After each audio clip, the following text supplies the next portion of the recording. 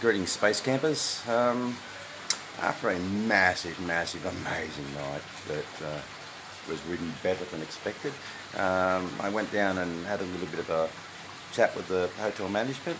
A nice chat, of course, because last night my shower had no hot water, or very little, and the water was going down the bathtub plug and up the little vent beside the toilet, so I had sort of a bit of water everywhere. Luckily, it pretty much was mostly just my shower water, so it was okay. So anyway, I asked just to move rooms, not an upgrade, but just put me somewhere where a little bit of sanitation. Anyway, so here's today's room. Smuggler rack, 2 chairs, not so much stuff spilt on it. I now have I think it's a king size bed instead of 2 single beds joined together, which isn't the most comfortable. Yeah, my tea, my coffee, homemade. TV, still haven't watched TV since I left Australia, other than what's been on at pubs up on the screens, but not missing it. It's only been the footy that's worthwhile watching on TV anyway. Yeah, lounge, cupboards, very exciting stuff. A safe, that's to put my vodka in, and the upgraded bathroom.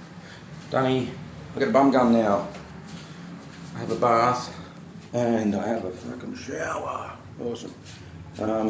Yeah, so doesn't hurt to just have a nice word with management when things aren't quite right, and you get an upgrade for free. So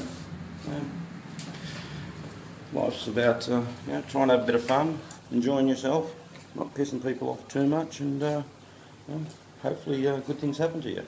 But good things seem to always happen to me. I don't know. I seem to be very lucky and very blessed with some amazing friends, and I get to do some cool stuff a lot of the time because of the amazing people I've met along the way. And 2 years later, I've come back and greeted with open arms like a lifetime friend, and it's the best.